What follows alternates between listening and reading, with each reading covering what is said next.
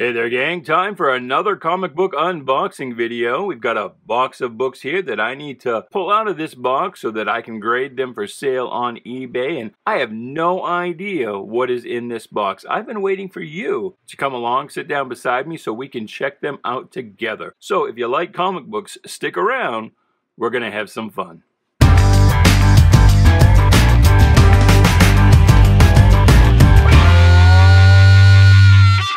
Hey there, Bubby. Welcome to Shanghai. My name is Duke, and this is an unboxing video, and this is a return of the mystery box, the true mystery box. We've spent several videos now working through old inventory and returns and other things, but this is a return to greatness. The mystery box, things that have been culled from recent collections that we've purchased from all over the country, all over the world. Those books come into our warehouse in Freeport, Maine. They're divvied up into different sales streams, and the things that we intend to sell on eBay as what we call raw singles, that's what ends up on my desk. I need to put a grade on them, and I have no idea what is in this box, what the owner of the company has culled out of those other collections and put into this box for me to work on. So this video is not to sell you on anything, although certainly if you are interested in these books, you are welcome to follow us on eBay. The seller name is .comcomics, and usually these books will end up on eBay within about a week or so of when you see the unboxing video or the grading video or something like that. But really this video is just a chance to look at some old comic books together and to chat about different things, different aspects of the hobby, the history, the characters, the stories. And it's a dialogue. I invite you to sound off in the comments below because, from time to time, and I know, knock you over with a feather, you won't believe this, but sometimes I say stupid stuff.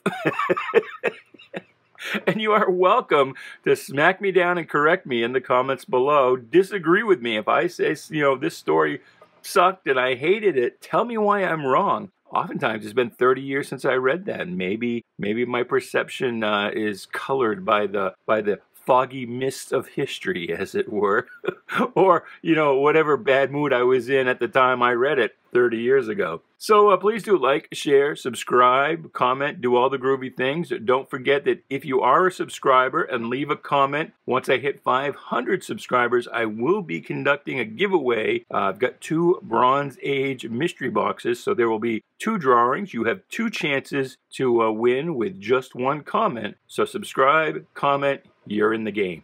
All right, well, let's not waste any time. Let us yoiksin away and get right to it. I'll pull out the first stack of books here. I've got Mordru the Merciless, looking over things to see how I do.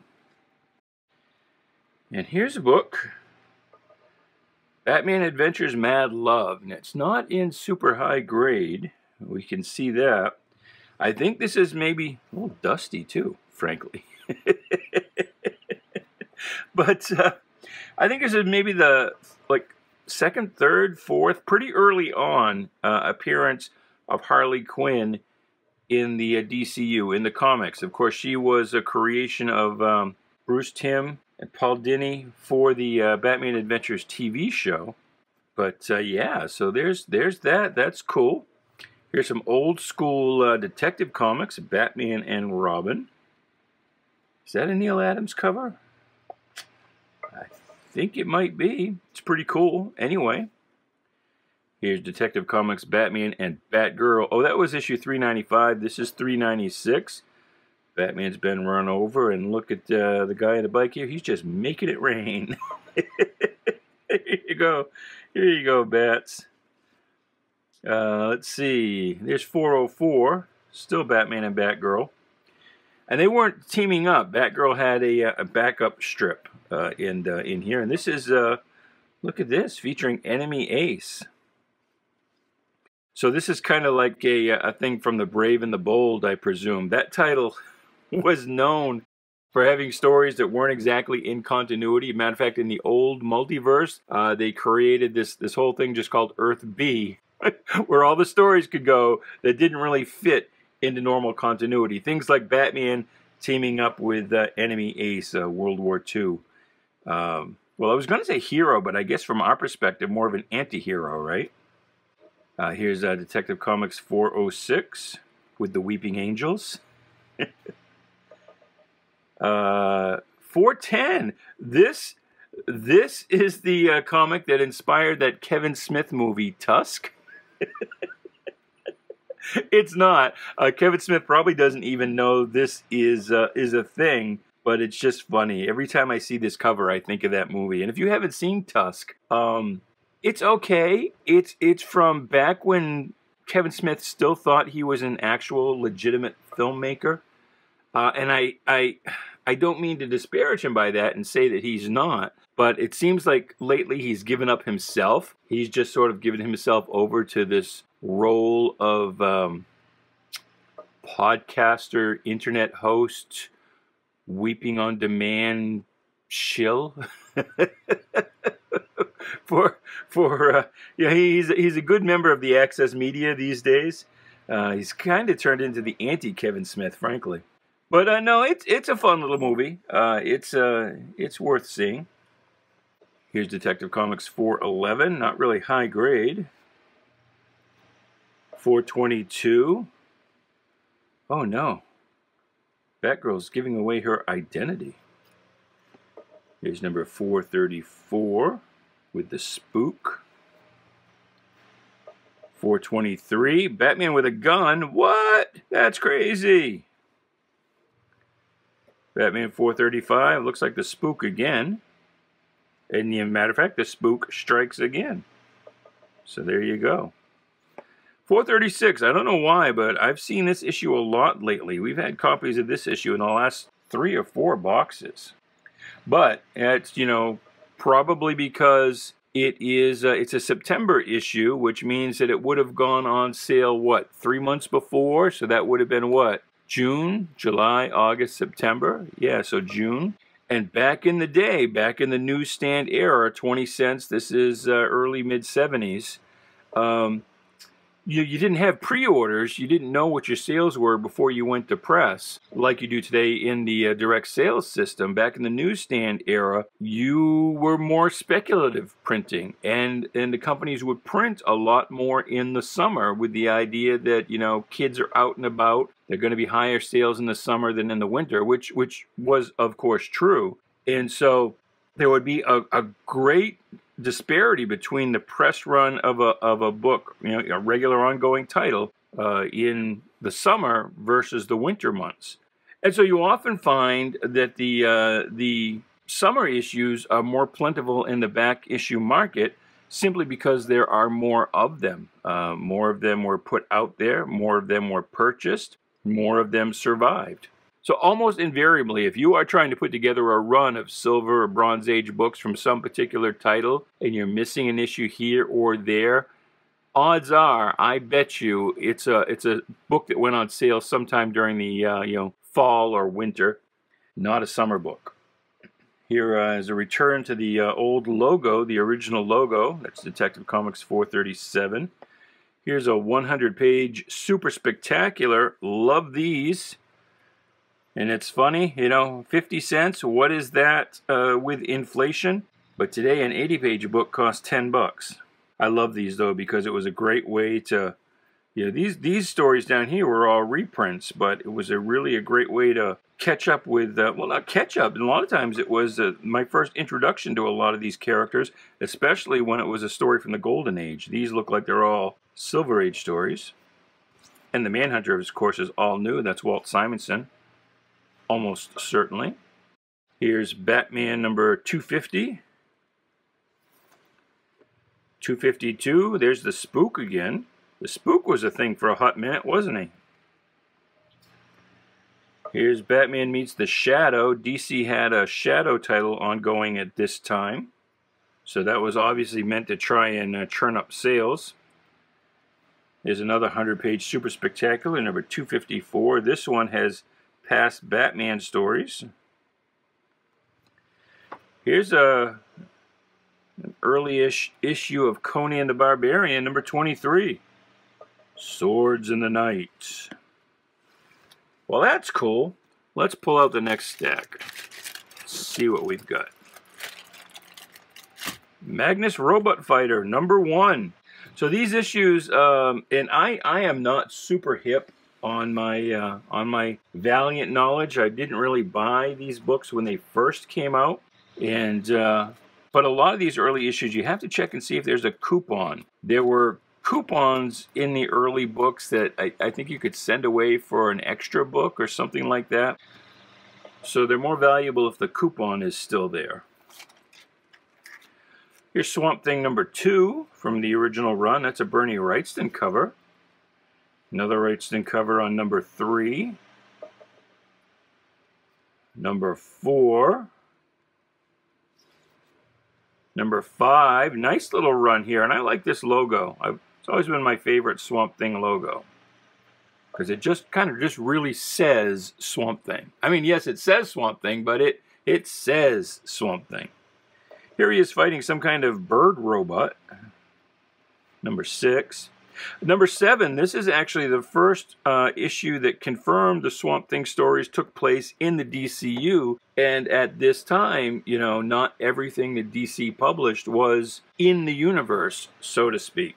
You know, the Swamp Thing could very well have been its own self-contained thing.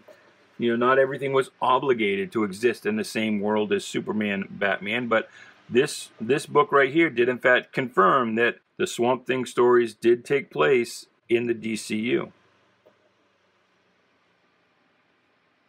Here's number 8. Number 9, that's like a classic cover. And I see a lot of people, you know, doing unboxing and things, and they'll say this is number 1. And it just because it looks like a number 1, I guess. That's got a very kind of introductory pose to it. But that's number 9. And it's right there. I mean, it's not hard to say. Spider-Man 2099, number 1. We see a lot of these. I think this was a high print run book that not a lot of people wanted. House of Secrets. That looks like a Wrightston cover too, although it's probably not. That's number 107. Number 112. That's kind of cool. Well, not for him.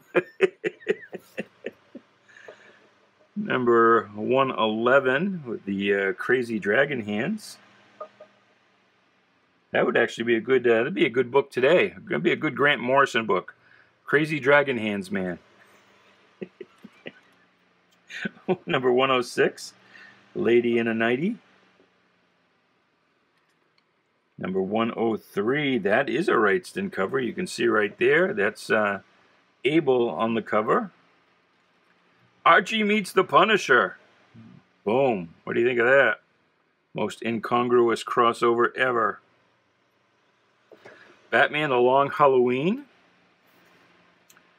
And there are rumors and set leaks and things like that, which tell us that the Batman movie that they're working on, which is starring what's his name there from the teenage emo angst vampire movies, Bruce Pattinson. Yes. That movie is going to be based on The Long Halloween. So these issues should be kind of taking off, and this is number 1 of that series. The number 84, that's the last issue. A little lower print run on the later issues of this series, so yeah, that might do well.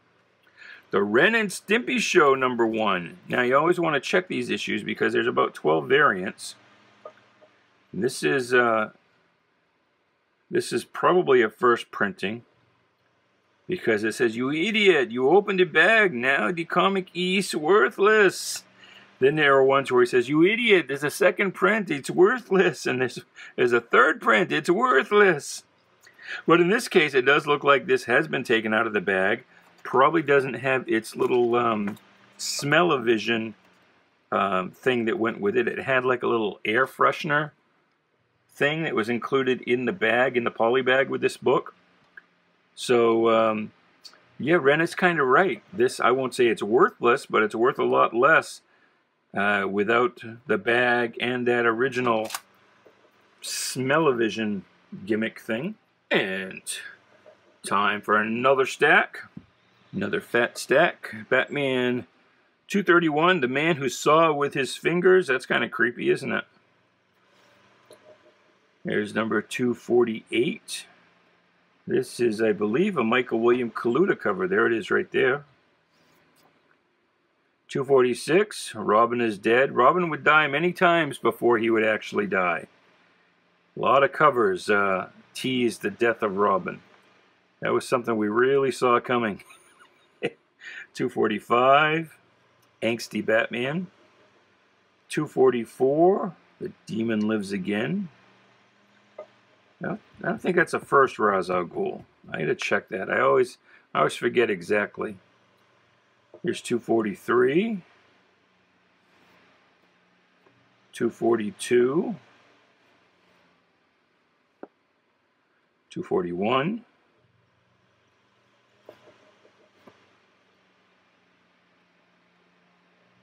And what is this? 240. 237. This is the famous story that takes place. Let's show it to you. Right here at the Halloween parade in Rutland, Vermont. There it is. There are our the protagonists of this story, looking very, very hippie 70s. But the Halloween parade in Rutland, Vermont was an actual thing that went on for many years, and so it's featured in this story with the Grim Reaper there. So that's just kind of cool. 235. Looks like that's Talia. We're on to Amazing Spider-Man, 166. Captain America and the Falcon, 187. Oh, neat. First issue special. This confuses a lot of people. I love watching unboxing videos. Not so much like mine where people are unboxing things they intend to sell, but unboxing things they just bought. And I've seen a lot of videos where somebody isn't aware of this title and they get it and they see, oh, first issue special. This is a first issue. Wait a second. First issue number 8? And it's always fun just to see the look in their eyes as they try and process the 8th first issue. What the heck? And there's another first DC issue here, which this is strange because this is similar to the little bullet that DC ran on the Tarzan books when they took over Tarzan from Gold Key. They put one of these first DC issue because it was like issue 242 or something like that. But this is actually the Warlord's first appearance by Mike Grell in first issue special, which was a series, only lasted 13 issues, but it was it was like a showcase style title. You know, it was a different tryout thing every issue. And so number 8 featured the first appearance of the Warlord, and why it says first DC issue as if this first appeared someplace else initially, who knows. But anyway, that graduated into its own title, a title that was, by all accounts, one of DC's better-selling books for a long time. It survived the DC implosion, for sure, so it was at least in the top half. We know that. This is nice, very nice. Weird War Tales #1. This Weird War sells pretty well for us. It's a book that kind of got overlooked at the time. You know, the superhero zombies bought their Supermans, their Batmans, put them right in the polybags. And these issues, these types of things, tended to get purchased more by the casual consumer. So they're much less plentiful today. And they are less plentiful and higher grade today. And they are eagerly sought after by collectors who now have all their Superman and Batmans and want to go back and get some of this other cool, neat stuff. Weird War is a title that would really kind of work today. I know Vertigo has done a couple of mini-series, but I would think it would go as an ongoing title. But anyway, that's #1. I've actually never seen and held #1 in my hands before. I've had other low issue numbers, but this is in pretty nice, decent shape. It's at least a 7. It's got a little arrival date written on it there, but yeah, that's that should do very well on the eBay. Here's a Superman Flash Race and World's Finest Comics #199. Here's another one. This is 198, I believe. So that's really kind of a 2-part story. Wonder Woman. This is during her her Diana Rigg phase, during during the period when she eschewed her superpowers. And it's actually not a bad run of books, but it's much maligned these days. This is Catwoman in a costume that she didn't wear for very long. But it's a kind of a different costume there for Catwoman, who didn't really make a lot of Silver Age appearances. There she is in her full regalia with the mask on. That's number 201. Da-da-da. And let's see what else we got. These next few books are all in some bags here. This is Metal Men number 1. And you can see it doesn't have a number 1 on it. This is where they would try and fool the distributors and the retailers. Because back during this era, early 60s, it was hard to sell a number 1 book. It was considered something that was untried, untested. You know, a distributor didn't really want to carry it. Retailers didn't want to stock it because they had no idea if anyone would buy it. That's why, you know, publishers would fall all over themselves trying to keep a high issue number. They changed the title, but keep the issue numbering just so they'd have a high number on the book, which said to retailers, to distributors, and to consumers, here's a book that survived the test of time. This, you know, this may be worth your money because it's been around for a while. Clearly people like it. But this is number 1, and so in order to disguise the fact that it's a number 1 from, you know, people who maybe don't follow the industry that well and don't know what all the titles are, they just left the number 1 off of there in hopes that they wouldn't go, I've never seen a Metal Men book before. They would just not see the number 1 and be like, okay, well, I guess that's a thing. We'll throw that out. Oh, wow, Phantom Stranger number 1. That's cool. That is cool. Phantom Stranger had a short run in the 50s, like 5 or 6 issues, and then came back here in the late Silver Age. It had a fairly lengthy run. I think it was mostly a bi-monthly title, so it's not a lot of issues, but it was around for a fairly long time. There's number 1. That's going to do super good. Super good on the eBay. Huh. Superman number 53. It's a Canadian edition. I don't know how they know that. Oh, right here. Published in Canada. Duh. Incomplete, so it's missing some pages. It's kind of brown, too. But that's interesting. You don't see that every day, do you? I didn't even really show you his face, but there is some classic Wayne Boring Superman. Here is X-Men 221, first appearance of Mr. Sinister. And here is the classic cover. It's a classic cover that I don't really like that much. I mean, it's all right, but, you know, to me, the idea is better than the execution. But anyway, that's a super popular Todd McFarlane cover. And this is a newsstand edition, so that should bring a little bit of a premium. Got a $15 tag on the bag there, but I think that's probably going to go for much more than that. You watch and see if I'm not right. All right, well, we're going to cut it off there, just, you know, to keep the video kind of reasonable length. And so we will pick up with this box tomorrow. We're about halfway through the box right now. Please come back again tomorrow morning. We'll pick up right where we left off. And until then, goodbye, good luck, and please be good to each other.